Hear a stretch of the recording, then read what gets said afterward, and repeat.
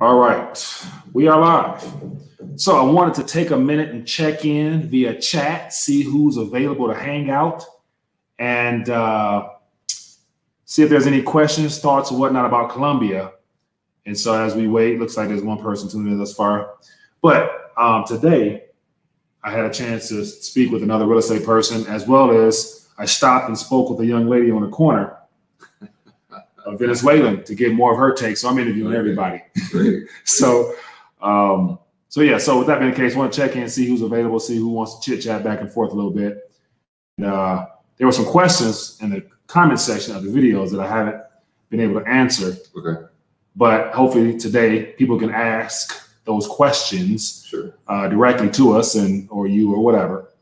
And so far we got Spirit King, we got Krispy Kreme, we got Excalibur. So I appreciate everybody taking time to hang out with us. And I can go from there, but we got Excalibur says, let's go. We got Adius now. So with that being the case, too much audio. All right, so with that being the case, I want to share some of my thoughts on my experiences thus far in Medellin, and then also, because Mr. George lives here, it'd be a lot easier to get any serious questions. I spend a lot of time here. Yeah. I don't like to say I live anywhere. I just kind of go with the flow, but I like to spend a lot of time here for sure. Yeah, that's good, man. Let me move this up so we get more center here. Okay, so with that being the case, here's an interesting question from Mr. Jeff. It says, can U.S. citizens buy property in Colombia, no strings attached? Yes. Yes. Easy question. Easy question. So if you want a little bit more specific answer, go a little deeper. I'm sorry, I don't mean to just give you a real short answer, but yes, they absolutely can. The property rights here, I think, are actually a little bit stronger even in the United States, because in the U.S. you always have a lien against your property in the form of property taxes. So even if you think you own your property outright, you really don't, because the government just tried not paying your property taxes for a couple of years. And here, although they do have property taxes, the laws aren't nearly as draconian if you don't keep up on those payments. So it's a very similar process. Here, we've got a notary and you use a lawyer instead of using a title company. Mm-hmm. But it takes about the same amount of, actually it's a little faster here. If you've got a counterparty that's really ready to go, you can get it done faster here. The commissions are and the fees are pretty much the same. So very similar process to the US. Yeah. So someone says, unlike in Mexico, or Jeff said, unlike in Mexico. Yeah, because theirs is a 99-year lease. So you really can't own the property. Yeah. You just get a 99-year lease on it. A couple generations worth. Yeah, I haven't done a lot of homework on that, so I'm not too familiar with how that works. Mm-hmm. Because typically, well, not typically, all the time, when I've looked at real estate across the world, that's kind of one of my first things that I look for, is to make sure that you can own the property outright. Good stuff there. So as always, if you guys have anything you want to share with us, also, might as well, because I haven't been staying in touch much with the mainstream news, apart from just being in Medellin, and unless you go looking for it, you're not going to necessarily find it. I haven't attempted to cut on any type of TV to watch no news here, so I don't know what's going on here. I like to ignore it. So, you ignore it? Yeah, it's not that I don't watch it. I completely ignore it. That's real. Keep yourself from panicking a lot. So Jeff says, how much is property taxes? 1%? Yeah, about 1%. 1%. Good stuff. What else we got here? So Mia says hello. So in talking with Ryan, he mentioned about for U.S. citizens staying here longer than 180 days, there's a certain tier level tax system, whatever. Can you elaborate on that more, if you don't mind? Yeah, you just become a tax resident of Colombia. So it doesn't mean that you pay any additional taxes. You just have to, you would if the tax rate in Colombia was higher than the tax rate in the United States, but I don't think it is. Yeah. In fact, with capital gains, it's a little lower. It's only 10%, long-term cap gains. But so how that works is, if you're a tax resident, and this is with most countries, if you're a tax resident of that country, you're there more than half the year, then you pay your taxes to that country first. This is income taxes or cap gains. And then you would take that and use that as a credit against the taxes that you owe in the United States. Yeah.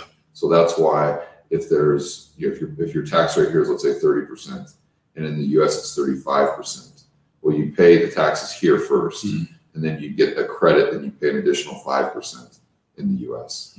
The only place where U.S. citizens legally do not pay U.S. taxes is if they're a resident of Puerto Rico. So you'd have to look into it, which I went through that process in 2014. It's Act 20 and 22, which is what you can look up if you're kind of looking for ways to lower your tax burden as a U.S. citizen. Sweet, sweet, sweet. Puerto Rico. So I know a lot of people in the crypto space is very excited about the new laws and things that put in place for digital nomads, aka crypto people. So yeah, that they're referring to Act 2022. Act 2022. Good deal. All right. So here's a question from Spirit King. He says, "Is it safe to store gold and silver in Colombia? From theft to government stability, what are the risks?" Well, I think the risks of storing gold here in your back pocket are just the same as the United States. I don't think there's an increase of risk here. I actually I'd go even further. I'd say it's probably a little lower here. It depends on where you live. You know, if you have a, excuse me, like if you're in a super secure high-rise building in the United States it's got a lot of security coming to the front door. I actually lived in a place I recall in Phoenix. It was right by the Biltmore. And first of all, you had to go through the doorman. Then you had to go through the security guard. Then once you got on the elevator, you had to put your thumbprint on the elevator, and it would only go to your floor. That's it. So if you're living in a place like that, I think you're pretty good if you're just keeping it in a safe in your house or something like that. But I don't think there's any greater or less risk here. Yeah. Someone says, "Can I become a citizen in Colombia?" Yes, you can. You can do dual citizenship. So with the U.S., and I suggest that I'm on that path myself. I had Sebastian, who's my assistant, get an investment visa. And so he got me an investment visa. And then it's either 3 years or 5 years. I'm not sure which, but then I'll have the opportunity to apply for citizenship and get an actual second passport. Sweet. Nice. Dual citizenship I think dual citizenship, a lot of people I've interviewed, Leo Gantz and even with Doug Casey, talking about, you know, everyone mentioned about get out, start working your citizenship, try to get a second passport, whatever. And Jeff Burrick specializes in places and countries where it's the easiest, you know, and of course, you know, the more you can contribute to that country, the faster and the easier the process will be. So that's something worth, you know, looking into, but not everyone will be able to do that. So yeah, that's right. Even just for the average Joe, what I suggest doing is just next time you got a 2-week vacation, you know, take a week and go to a country that you think you might like to spend time if you didn't like what was going on in the United States or whatever your home country is. And then when you're there, maybe try to set up a bank account, go back home, and just take baby steps. I don't think, you know, people see it as like a binary decision. Either you do everything in the United States or you do everything outside. If you can't do everything outside, well, then just forget it. I'm not even going to think about it. But, you know, just do a week, set up a bank account, put a couple grand down there. Just kind of get a feel for how it works. And then if in maybe next year's vacation, go back down, maybe look at some property and just kind of take it as a gradual progression. Start sowing some seeds there early. Yeah, for sure. Okay. For sure. Interesting. So here, Ernesto from Puerto Rico says, "Hi guys, I'm from Puerto Rico. Actually, a quake 5.3 just hit us. It's shaking a lot here. That's unfortunate." Oh, that's nothing. That happens all the time in Puerto Rico. Ernesto, by the way, I lived. I was in San Juan, of course. I had a place at Isla Verde, right by the El San Juan Hotel, that old school casino hotel. Really neat place. I enjoyed spending time there. Yeah. Nice. It says Colombia, not Colombia. Colombia. Okay, keep it going. It says, "Thanks, my friend. We're not used to quakes here, but people is aware." Okay, sounds good.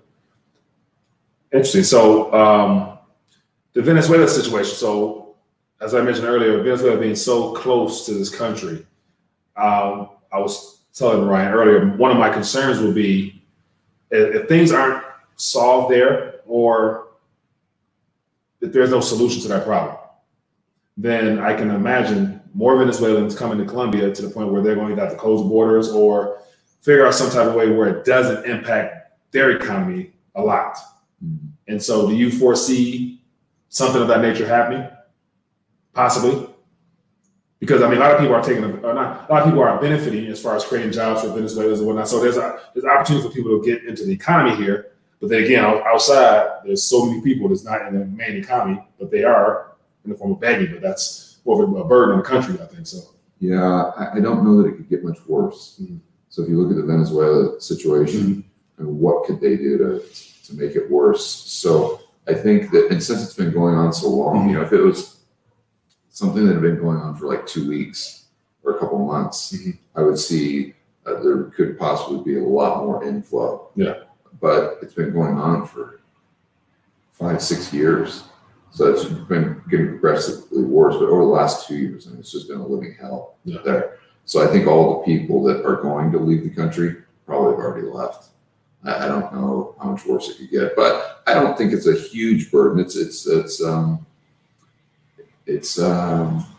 Yeah, I don't know on the economy if it's a big burden, because I don't know how their social welfare system works. It was like the United States where, yeah, it could potentially be really have some downside there. Yeah. But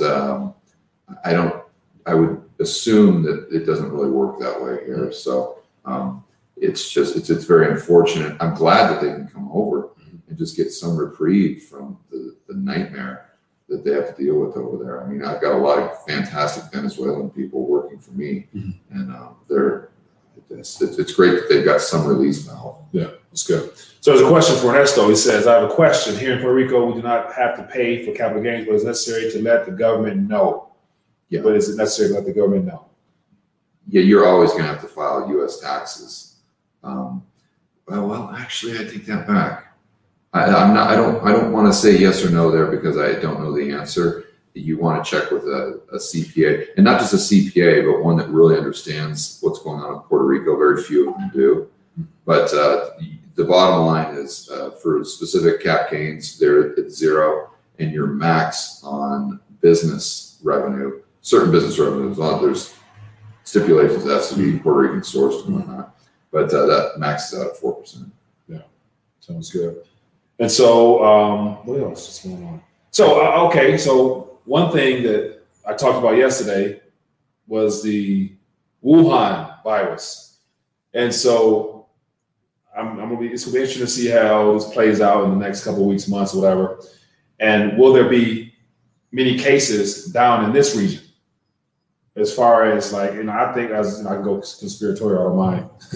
But yeah, thinking it's a strategically placed or strategically I'm losing my train of thought. Virus put in certain places that are involved in all the current economic issues we're having. So France has had a case, US has a couple cases, China has some cases. So it might end up being a virus limited to just G7 type nations to spur on some type of, as I mentioned last night, about some joint effort to unite, and it'll be easier to get governments to say, okay, they can pass some type of law that say, we want to now join forces as a team. We need that, the one world government type of thing. Always for your security. Right. So so that's what I'm curious to find out. But, what are your thoughts on that? Of course, you haven't, I haven't heard nothing about it out here yet, but is that something that concerns you? And is it something that could possibly be strategically done to help cover up or push the can down the road a little bit more as far as debt expansion, things like that? Well, I think anything is possible. That's for sure. I'm not sure what the probabilities are because I don't get into the weeds on that stuff too much. Mm-hmm. But I would say that if it is like a conspiracy thing, if you go down that path, I would prefer to be in a country that was really off the radar, like Colombia or like Montenegro would be fantastic because there's only 600,000 people in the whole country, and you're very, very isolated. So, and if it's not conspiratorial, then I would also prefer to be in a country like this because you've got a lot fewer people traveling to the epicenter of where this thing is originating. So, you know, if you lived in Montenegro, how many Montenegrins are traveling over to China or Hong Kong? You know, probably not too many. So I think there is some upside there, regardless of which, you know, what the catalyst to this is. All right, so this is just live talk. So I rant. So that's why there's no order. There's nothing to this. So if you guys have questions, feel free to ask. And so I'll start throwing out some questions just because I'll make this like an interview style. Sure. And so what was I going to say about Colombia? Some of the real estate properties you showed us, and some people got a chance to see the sneak previews. Some of the comments was spending $130,000, $150,000 for a apartment, and then of course from an investment standpoint, it's the equivalent of a house. But I am not familiar with, but having an apartment as opposed to a house, are there any downsides to that, or because it's in a building? So is there any downsides to that? I think the downsides are far outweighed by the upside. And so first and foremost, I think most Americans seeing it, the way that people live in Medellin, and it's not like this in all of Colombia, but Medellin is down in a very steep valley, as Mike knows. And it's a very narrow valley. So the only way you can build is up. So 99%, I mean, have you seen a house? I have not. Everything is connected. So that's my point. So 99% of housing here is in high-rise apartment buildings. So that is just where everyone lives. It's not like the U.S. where you kind of live in an apartment. It's like, that's kind of, it's maybe kind of frowned upon a little bit. Yeah. You know, you don't have your own space. It's kind of seen like that. We're here. It's just, that's where everyone lives. Same thing in Singapore. But my point is that the downside is going to be, you've got HOA dues. And I'm looking at this from strictly a number standpoint, looking at it as a rental property. Yes, association fees. Exactly, the admin fees. So, but they're reasonable. I think on this place where we're in right now, this is about 1,700 square feet. This is in the nicest area of town. It's going to be you're not going to have to pay any more than you would for this apartment. I think I maybe pay $150, you know, $200, something like that, based on the conversion. Now, your upside is going to be that you have zero maintenance costs. So I own rental properties in the United States, and I know what can go wrong. You can have a roof go out, you can have a foundation crack that you have to fix. I mean, those are $5,000 problems right there.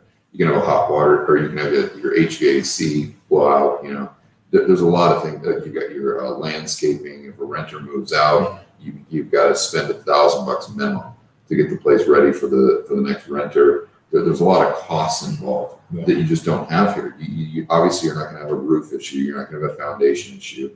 The walls, I can't really point. There we go. Like these walls, guys, that just, I can't, there you go, pointing.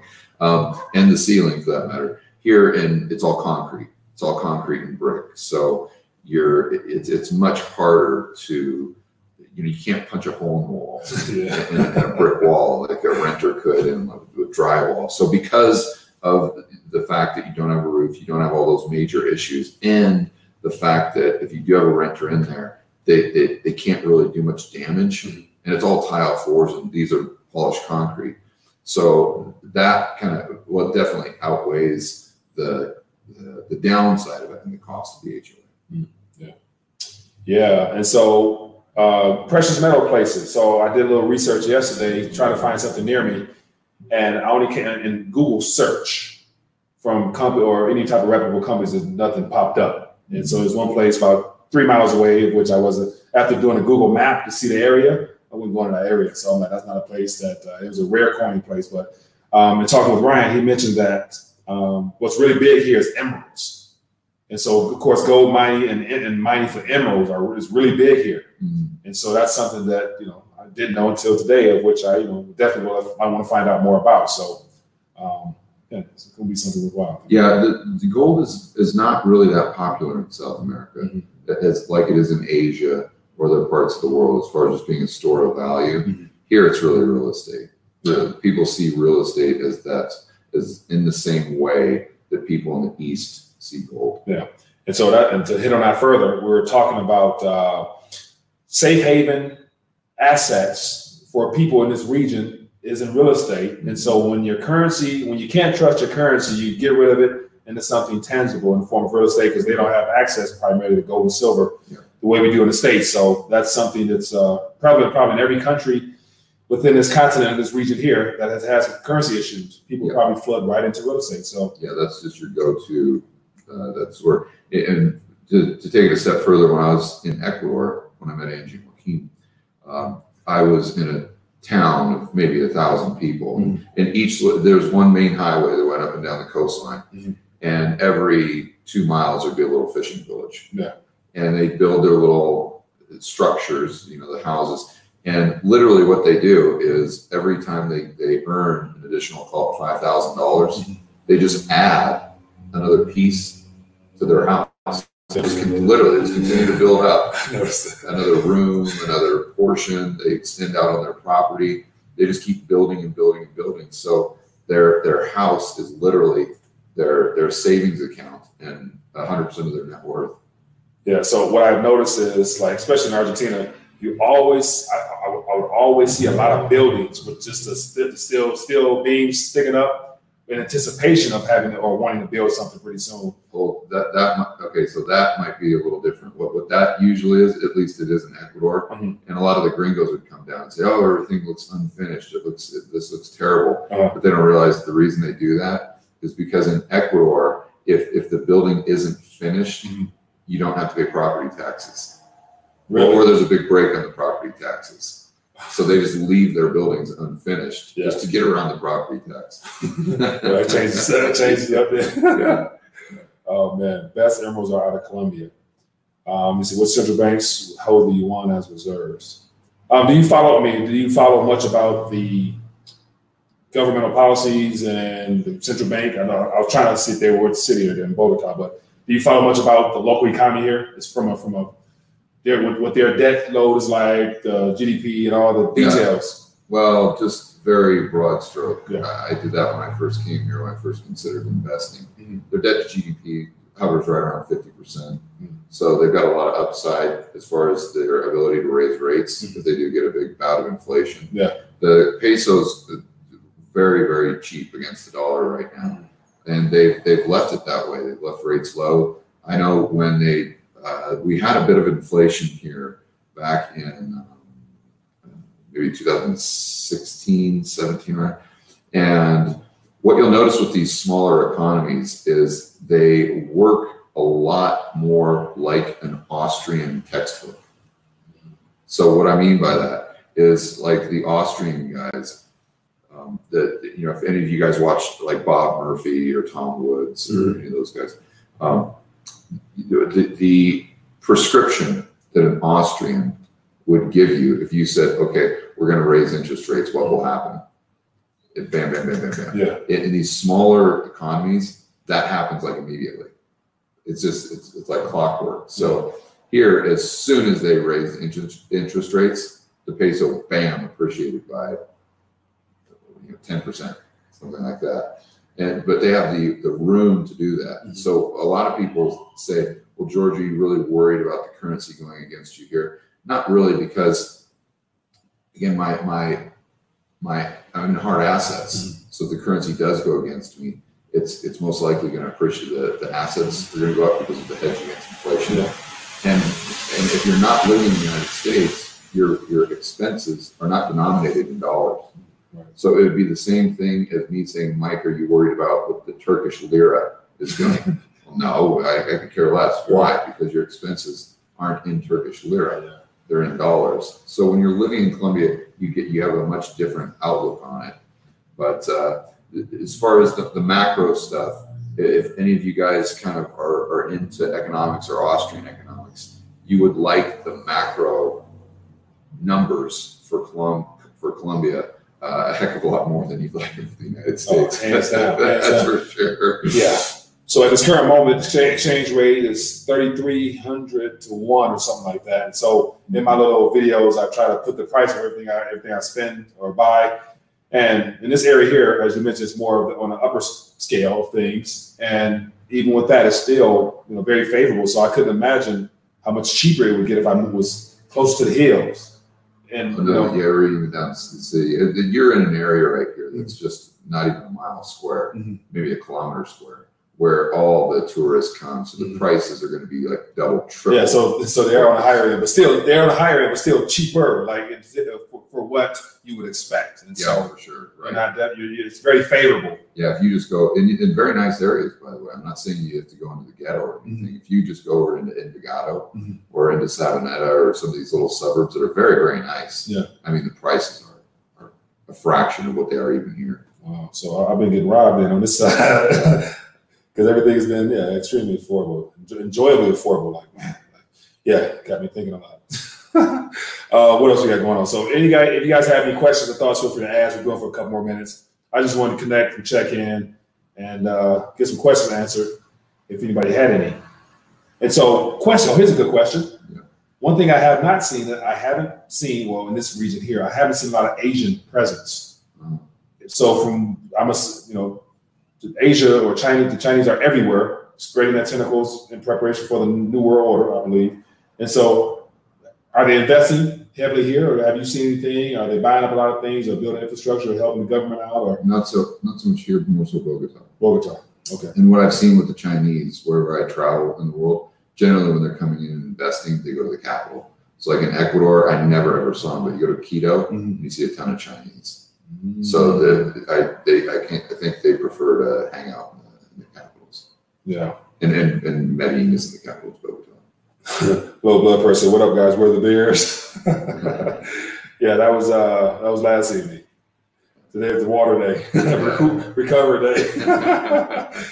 Oh man. Yeah, my voice is a little hoarse from screaming so much of the live music. The AC/DC was great. Yeah, so in the next video coming up, I'll have a couple clips. Can't go too deep into it, but we had a good time hanging out and got a chance to see some good music. Yeah. So talking about SDRs. So let me ask you your thoughts on this. With the push now for central bank digital currencies, do you still see the SDR as it's been described prior to this crypto craze world we're in now still being the same escape route for the world governments, or do you see them merging the SDR or using some type of IMF blockchain, special causing the SDR chain?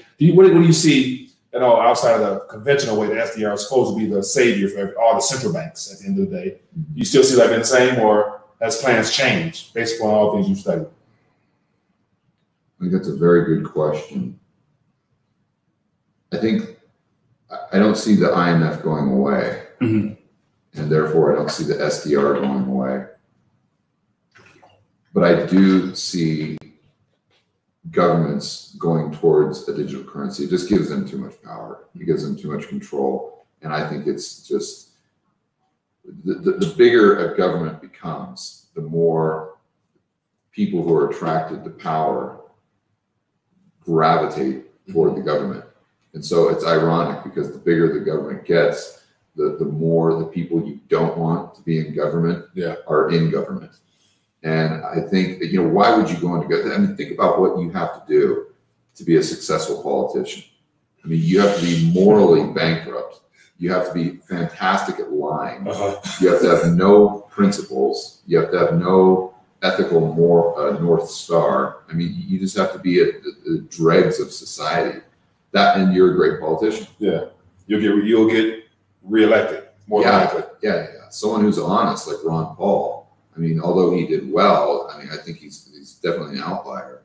So my point is that if you have those types of people, these sociopaths in government, and it dawns on them the power they could have to keep their jobs and to leverage the power that they have through a digital currency, I can't see them resisting that. Yeah. And so I think that would allow them to take rates negative, which would, in their minds, that might give them a little bit of a break from being dependent on the SDR, because how do you have a currency crisis when you're forcing everyone to use that currency because they literally have no other option to transact. Even in Venezuela, you can get your money out of the country, you can buy gold or you can buy Bitcoin, or you can do things like that to save yourself.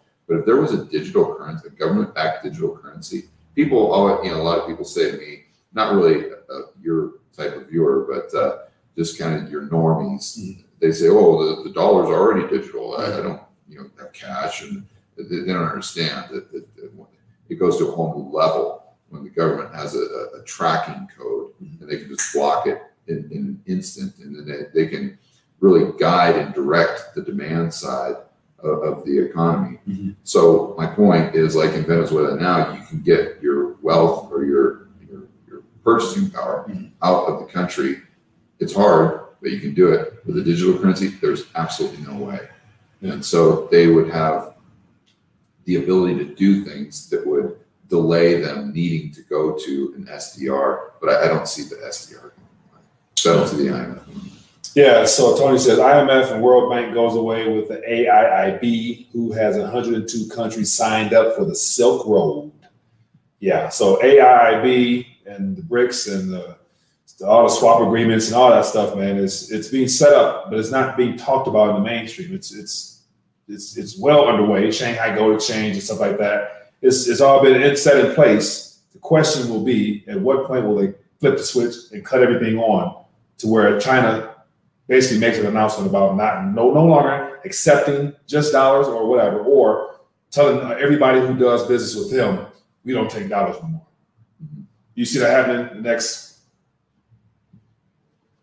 decade, couple of years, or what? Where China says we don't need that no more. We don't want that. Either give us gold or give us this, or we don't want to do business. I mean, I think the desire of all countries, I think not just China, but the entire world of using dollars is declining rapidly. Mm-hmm. I don't see. I see the dollar having less and less demand. I mean, you got to put yourselves in the position of another country. Would you want to be held hostage by the dollar and having to go through New York for every single one of your transactions so they could just at an instant notice put all these sanctions on you, and then your whole economy's screwed? And no, absolutely not. And the U.S. just bullies their way around the entire world, and they just have taken advantage of not only the fact that they have the reserve currency, but they take advantage of the fact that basically all financial transactions have to go through the U.S. so they can block that. And now with FATCA, it's just at a certain point, it's just human nature. If you keep poking someone, mm-hmm. they're going to get pissed, yeah. and they're going to say, I don't want any of this anymore. And so the more the U.S. the more the U.S. institutes those types of tactics, mm-hmm.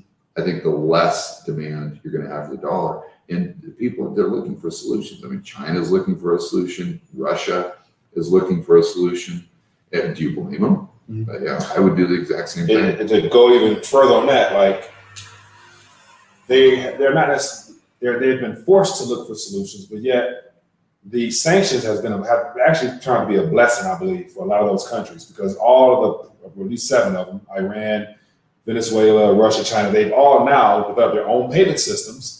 Right. They were forced to come up with their own payment systems, which China and Russia, apparently they have their own little interbank exchange and whatnot, and all the dealings there. Iran has a alternative, and France is talking about doing something as well, depending on how this tariff situation pans out. And then, so all those sanctioned nations were forced to speed up the de-dollarization process. Yeah.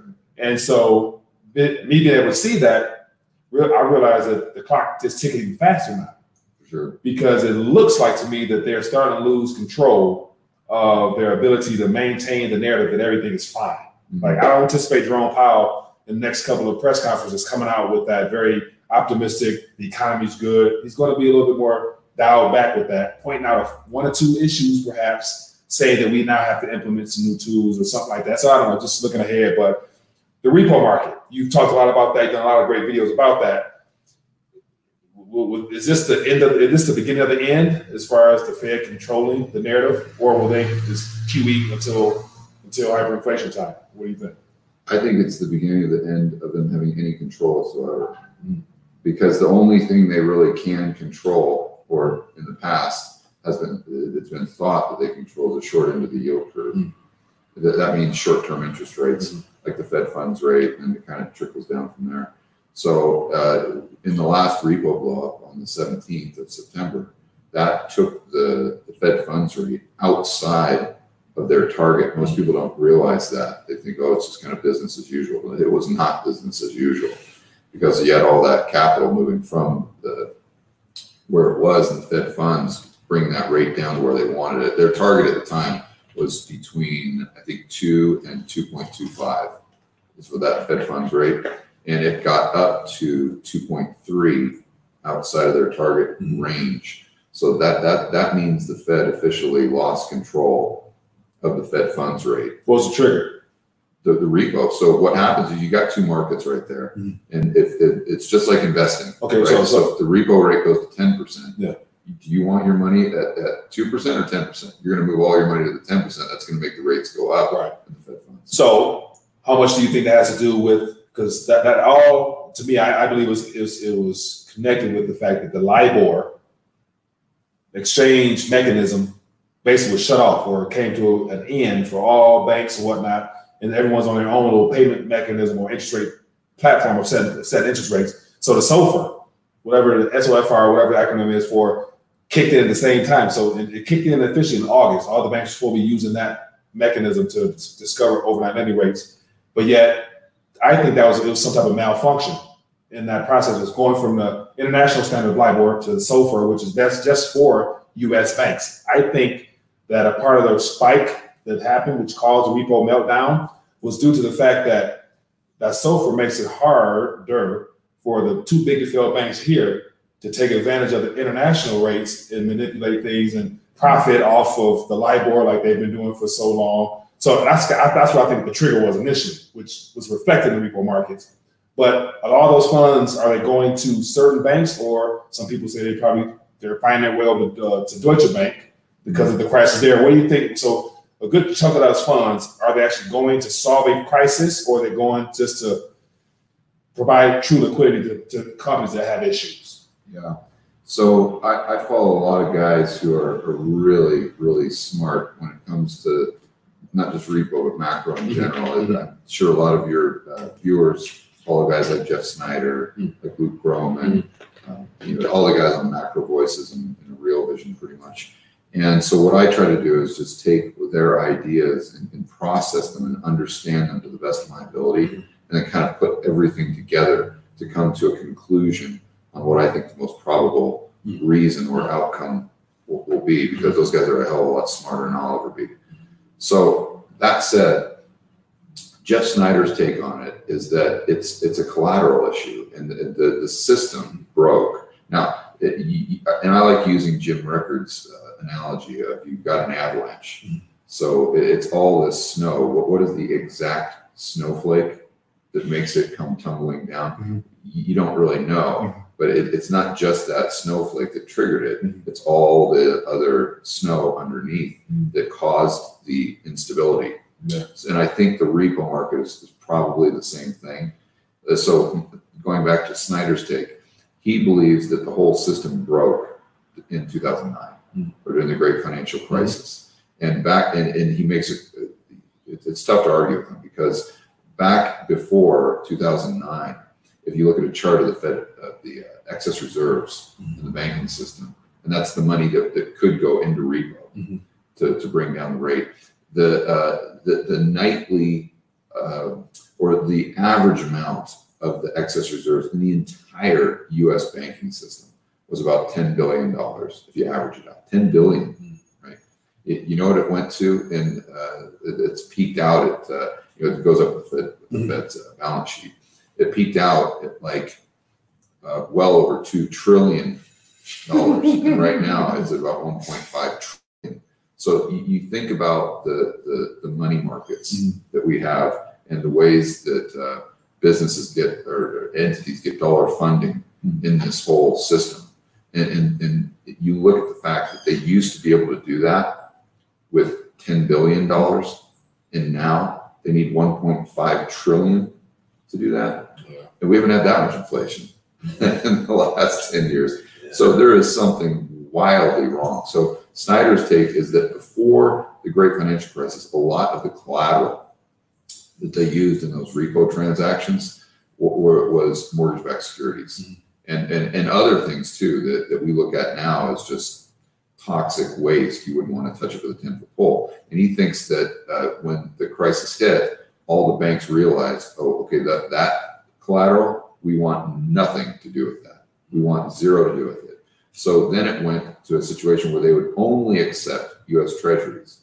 And that was just such a small slice of the collateral pie that the government, even though it's been running just massive deficits, it still hasn't filled the void that was left by the banks and the broker, the primary dealers, and that everyone in that system just really now shunning all the garbage collateral that they used to take. So he thinks that was kind of all the snow that was building to form that avalanche, and that's the problem. And then it takes it a step further when you add the Eurodollar system into it. That takes us down a whole other rabbit hole. Yeah. But then you combine that with the fact that that there is most likely a counterparty risk issue as well.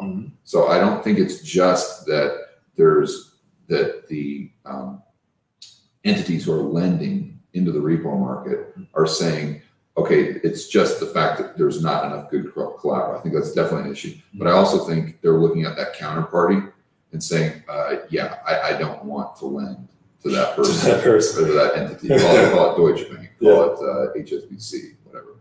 And another thing that most people don't realize, even a lot of pros don't realize, is that although we call it a repurchase agreement, and back in the day, it was something where legally that entity would buy the collateral and then you would agree to buy it back. So it technically wasn't like an overnight loan or it was a collateralized loan, but they actually changed the law. It went to, Snyder points this out, that it went to, I don't know if it was the Supreme Court or what happened, but so now it's really not a legal transaction. And to make it worse, the collateral doesn't change hands. Okay, so let's say you and I are two banks. Yeah. And you come into the repo market and say, okay, I need to borrow $1 billion for overnight. Yeah. Okay. And I say, okay, great. What type of what do you have for me? And you've got your treasury there, and I say, okay, well, here's the money. Well, what used to happen way back, what most people think is that treasury goes from you to me. So if you default on that loan, well, I've got your treasury, I can sell it out more. No, that's not what happens. It stays with you. So all I'm doing is basically giving you the money. So if you go bust, I most likely won't get that treasury.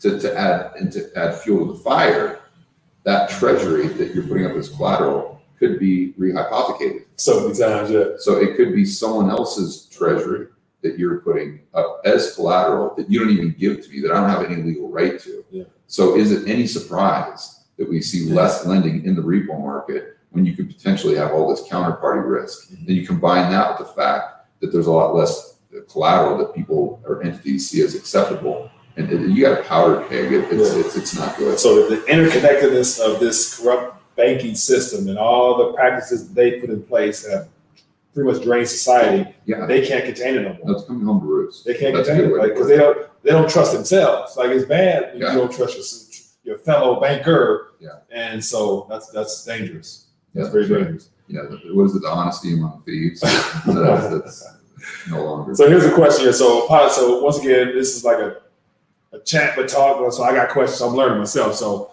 here's something that says, "Hey George, is the rate?" This is back when we talking about the repo rates. Sure. Hey George, if the rate got up to 10%, doesn't that imply the real rate it should be at, given the manipulation, and therefore the 10-year treasury needs to be closer to 17%? That's right. I don't know if it's closer to 17, but you're absolutely spot on. In fact, I don't know if Paul, if you maybe have seen one of my videos, but if you go to the video that I did, that my channel is just my name, George Gammon, Gammon.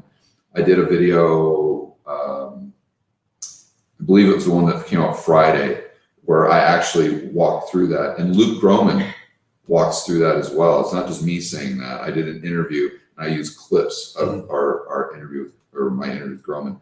And he says that exact same thing, that it's not just that 10-year would adjust, it's mortgages would adjust.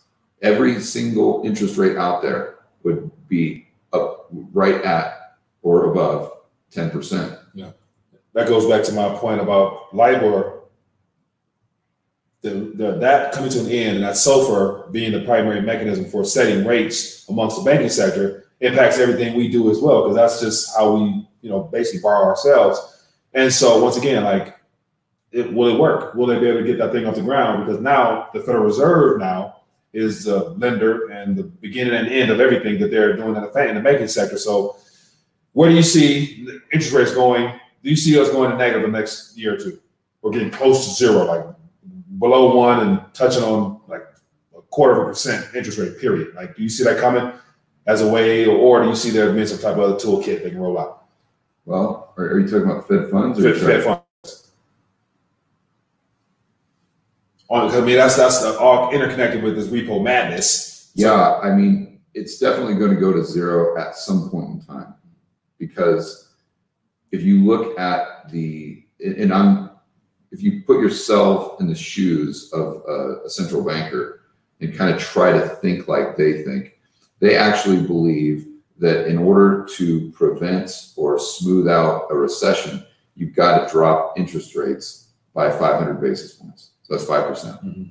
So if we have the greatest economy in the world, according to Donald Trump's Twitter feed, and you're at 1.5%, mm-hmm. well, where are you going to get your 500 basis points from?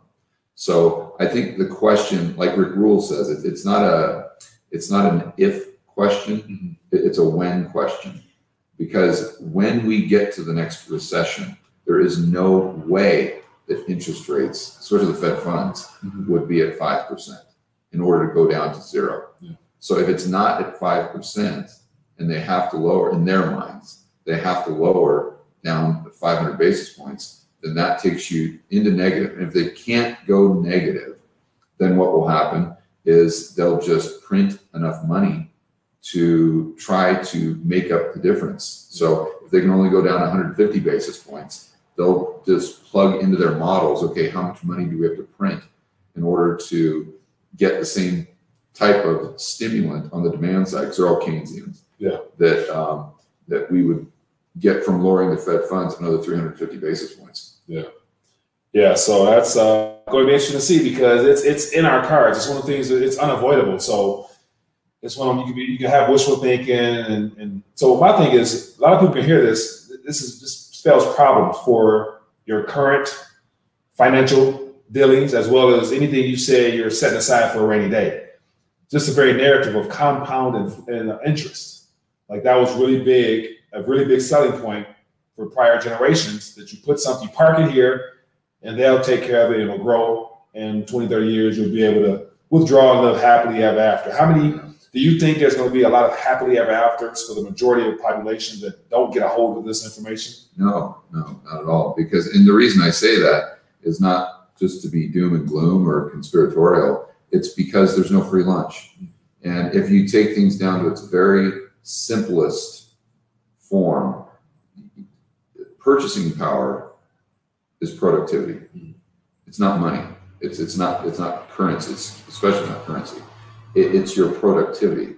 So if there's no consumption without production, okay, you look at how much the United States has overconsumed beyond their ability to produce, especially since 1971, since we left the gold standard. And we went on this fiat currency. And because we had the privilege of the world reserve currency, we've been able to keep our interest rates so low. Think about all the consumption that we've had. I mean, the United States doesn't produce anything, relatively speaking. Right? Look at our budget deficit. So you walk down the aisles of Target or Walmart, And how much of that stuff is produced in the United States? Almost zero, right? So all of our, well, not, I'm not going to say all, but or another thought experiment would be, okay, let's just say that you took interest rates up to 10%, like they are here in Colombia for like a mortgage. Yeah. Think about what would happen to the United States if interest rates are at 10%. I mean, think what would happen to housing. Think what would happen to the stock market, the corporate bond market. I mean, think about how much money people would lose in the sovereign debt market. I mean, it would be complete.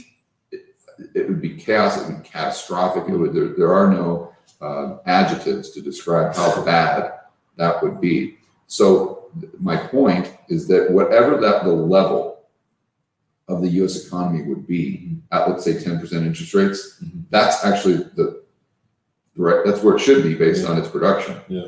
So at some point, the gap or the delta between the level of production of the society as a whole and its level of consumption, at some point there's got to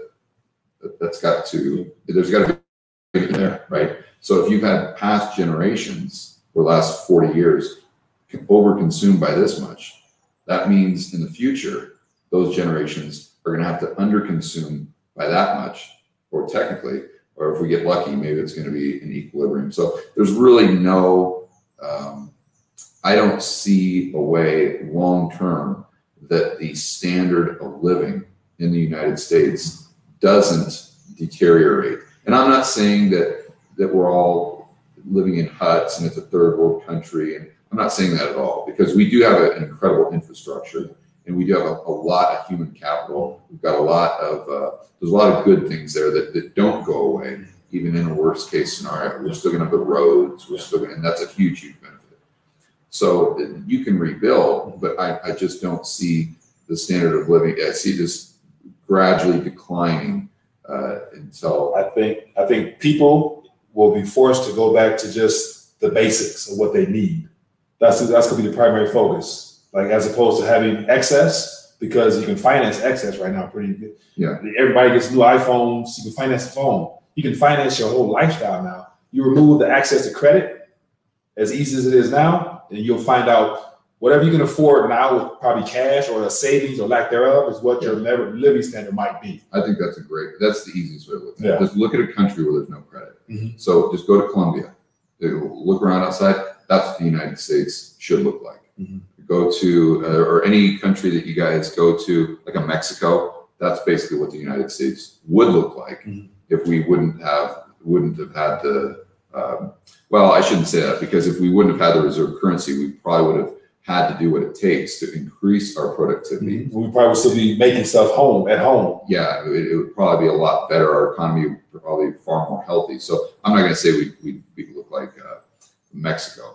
But if it went from, if our level of consumption immediately dropped down to our level of productivity, then you probably would look like Mexico. Yeah. So getting back to just the basics is what we're talking about here. Like, yeah. So here in this country, one thing I noticed, or just travel in general, people, it's more family centered, more community centered. It's less about getting the bells and whistles, all the gadgets, the things. And so that's one thing that we lack in the U.S., which is a big distinction from here and there, is because here it's about community, family. Like, everybody, I know it, but I don't even have to see it directly in this neighborhood here. But at home, it's every man for themselves. It's cutthroat competition. Everybody want to outdo each other. And I'm not sure if that's the bad narrative of the capitalism concept or what, but it's like every man for himself.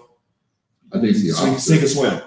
Yeah, I think it's actually the opposite. Yeah. I think that. And I think capitalism is the greatest thing we've got going. It's not perfect, but it's better than everything else. Yeah, that's for sure. But I see it as the problem really being the welfare state. So, and what I mean by that is, in the United States, if I won't go into the details, but if you have cars cost 30,000, 50,000 easily. So whatever, that's sidetrack. Go ahead. Sorry. And, so if you have this welfare state where everyone has a backup plan, so you don't really need family because you've got the government.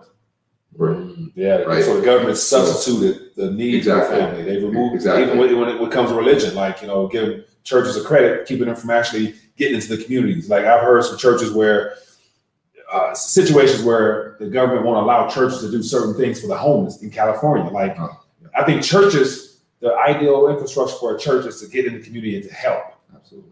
And so once again, if there's, if they're being discouraged to do that because of them, I think it's I heard about a bill or law being brought before whatever county, whatever, to remove that 501(c) opportunity if churches open up their doors to the homeless. Yeah, like it's insane. Like, come on now, it's completely insane. And so the government has taken over that role in the U.S. If you're if you're a single gal with 3 kids or whatever, you can go to the government and get some form of subsidy there, right? Where if you're in Colombia and you're a single gal or a single guy with the 3 kids, you're not going to the government, you're going to the street.